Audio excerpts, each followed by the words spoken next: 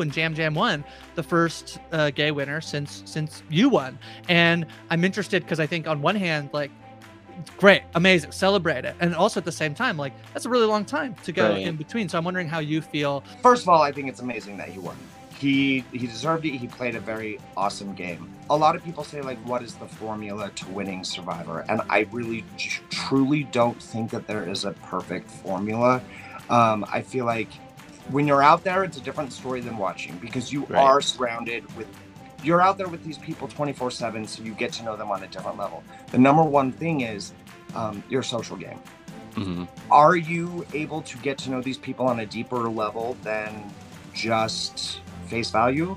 If so, that's probably going to benefit you, especially if you actually care about these people. Because if you don't care about these people, it's really hard to pretend that